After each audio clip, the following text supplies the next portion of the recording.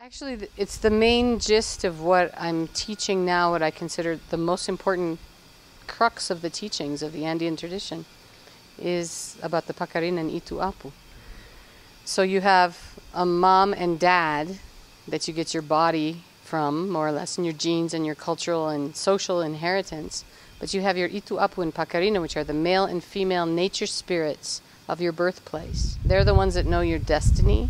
They're the ones that if you, as Don Umberto says, if you are not connected with your Pakarina and Itu Apu energetically, your power as a healer is almost nothing. Then that's a direct quote.